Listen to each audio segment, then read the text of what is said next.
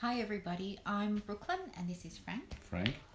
And we thought tonight what we might do is start by answering one of the more common questions we get, which is what is a mental health care plan?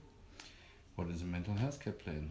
I think a mental health care plan is what a GP does when a client wants to see a psychologist.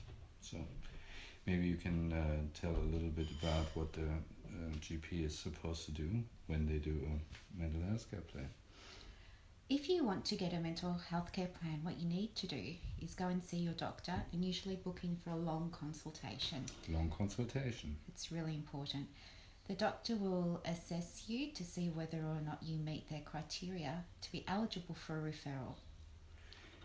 Exactly. So he's supposed to make a diagnosis, yeah? Mm-hmm. And he uses, for instance, DAS-21. So it's a questionnaire with 21 items. You make your crosses, and then he gets a score, and that's an indication for the doctor if you need to see a psychologist.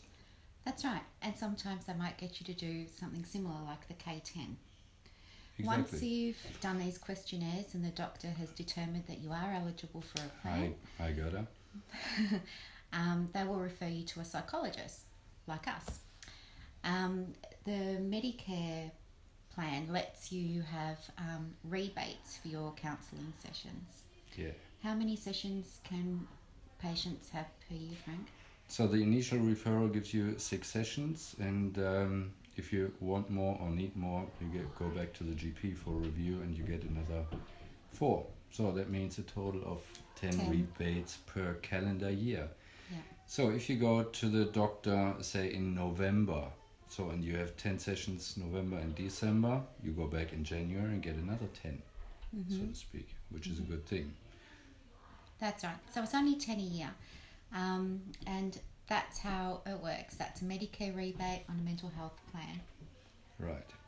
So you can go to a psychologist at any time, no referral required. But if you want to access the Medicare rebate, which is actually 124.50 or 80 for a clinical psychologist. For a clinical psychologist. And for a generalist psychologist, it's $84.80. I think that's money. It's either $850 or $1,250 worth. And in short, that's how a mental health care plan works. So if you have any questions, feel free to let us know. We'll be happy to answer them for you another time. Thanks for watching. Thanks for joining. Bye for now. Bye.